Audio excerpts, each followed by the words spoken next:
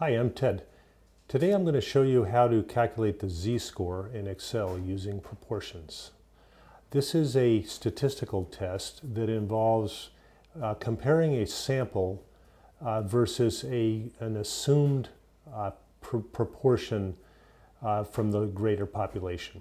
So let's take a look at the spreadsheet I have, and I have it all laid out for you here. We have a proportion, and let's just say we're producing something, and there's a certain proportion of what we're producing that are rejects that don't pass some kind of quality control test. So let's just say that from historical experience, the reject rate is 10%. So we take a sample, and we find that 15% of them are rejected, and out of a sample size of 10.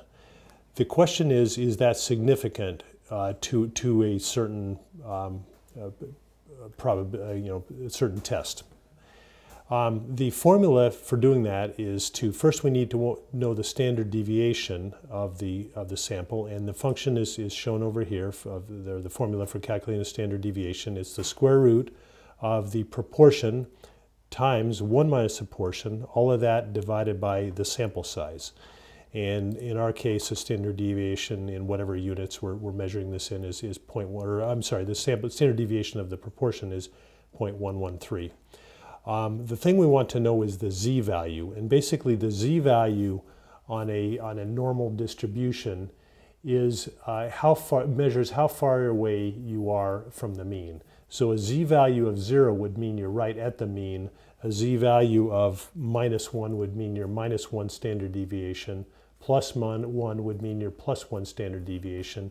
And for a test like this, if you're too many standard deviations away from the mean, you would reject the hypothesis that the sample is within the global sample population, and you would determine that it's a different population. So the formula for the z-value is the sample proportion minus the hypothesized proportion, all of that divided by the standard deviation. And in our case, it's 0.443.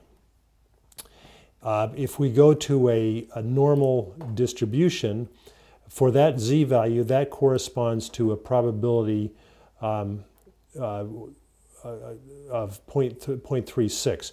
Now let's just see what happens when we change some of the different numbers. Let's say we take a larger sample size, but we're still getting that 15% number compared to our assumed hypothesized proportion of 0.1. Let's double the sample size and see what happens. We type in 20 instead of 10. The z-value goes up, the probability goes up.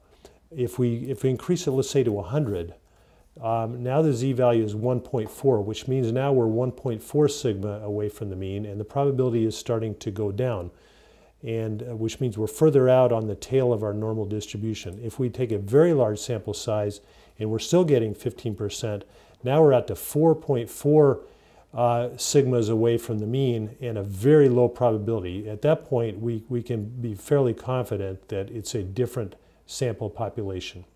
So you can enter these formulas into Excel yourself and play around and apply them to whatever problem you're trying to understand.